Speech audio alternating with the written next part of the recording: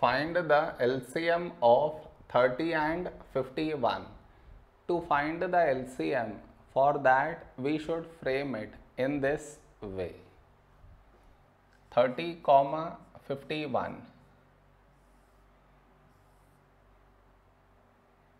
This is your step 1.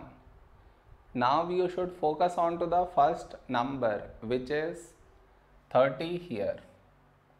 In this number, last digit 0, so take 5. When do we get 30 in 5 table? 5, 6, 30. The other number 51, last digit is neither 0 nor 5. So this is not divisible by 5.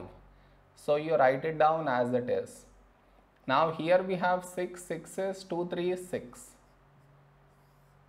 The other number 51, last digit 1 not even, so this is not divisible by 2.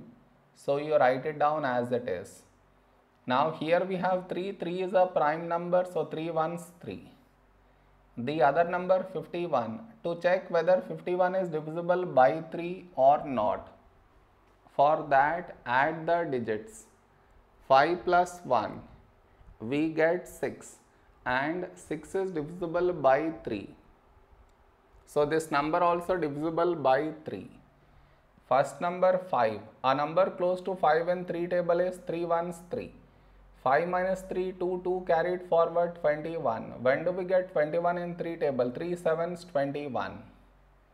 Now we got 1 here. So focus on to the next number 17.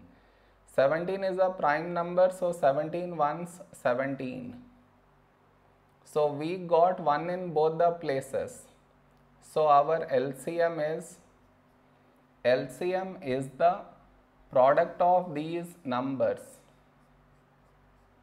That is 5 into 2 into 3 into 17.